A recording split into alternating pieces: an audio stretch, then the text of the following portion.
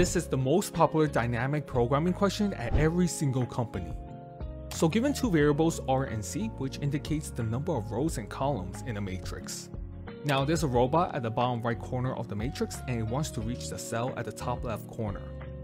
The robot can only move upward or leftward. We want to find the total number of unique paths that it can take to reach the top left corner.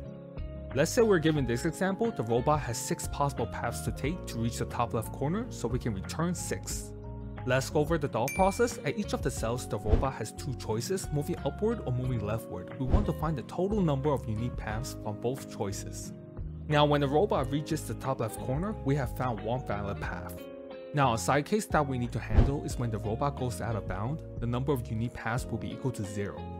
Let's implement the function unique paths taking the row and column. If the robot reaches the top left corner, return 1. If the robot is out of bound, return 0. Return the number of unique paths moving upward and moving leftward.